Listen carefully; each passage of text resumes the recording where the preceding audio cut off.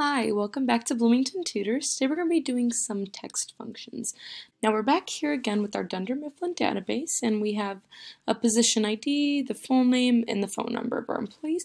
We want it to be formatted in certain ways. So we're going to go ahead and use that first row, Michael Scott, as a guide. So it looks like they just want the first name from the full name column. Well, we need to identify where the first name is. It looks like it goes last name, comma, space, first name. That comma, that space is very important. Last name, comma, space, first name. So since the first is on the last end or the right end, we'll do our right formula. Equals right. Okay, we'll select our cell, comma, number of characters. Now everybody has a different number of characters in their name. Dwight is different than Jim, which is different than Ryan, which is different than Stanley, which is different than Meredith. So the only way to make sure we get somebody's first name every single time without like entering in a certain amount of characters is to do the length formula of that cell, just like that, LEN, that cell, minus the find formula. Now doing the find formula, what do we want to find? Well, we want to find what separates. What separates the first name from the last name? Well, that comma space we recall from earlier.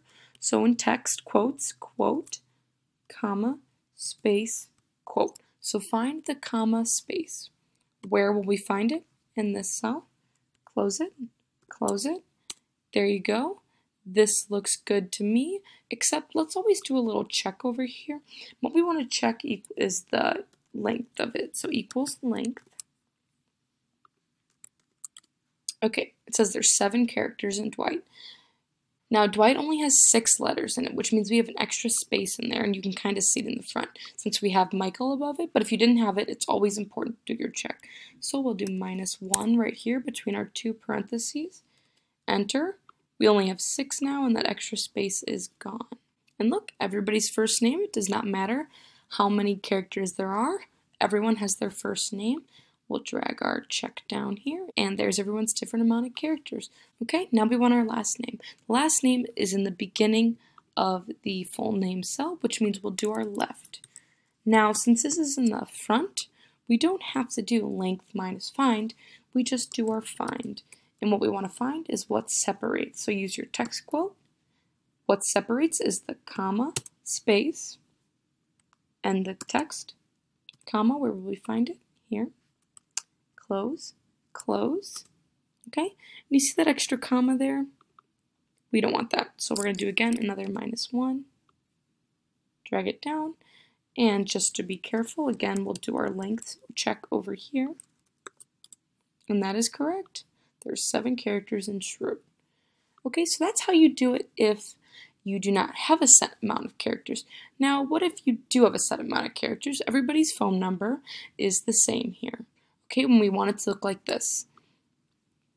Parenthesis, area code, close parenthesis, space, first 3 numbers, dash, last 4 numbers.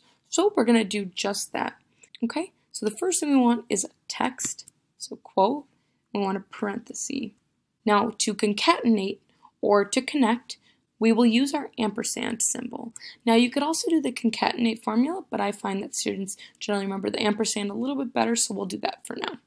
And what do we want to connect? The first 3 numbers. So left, the phone number, how many? 3. Close. Now if you're kind of iffy on what it looks like you're doing, you can always press enter, and there you have it. Now we can see what we're kind of working with. So now we need to close it with a closing parenthesis and a space. So connect with your ampersand, text, parenthesis, space, close. Now we want the middle 3. This formula is mid. We need to connect with our ampersand, mid. What do we want here? We're going to start on character 4. Since the first 3 were already used in the area code, we'll start on 4. How many do we want? 3. Then what do we want? A dash. So and connect a text dash. And what else do we want? The last 4. So right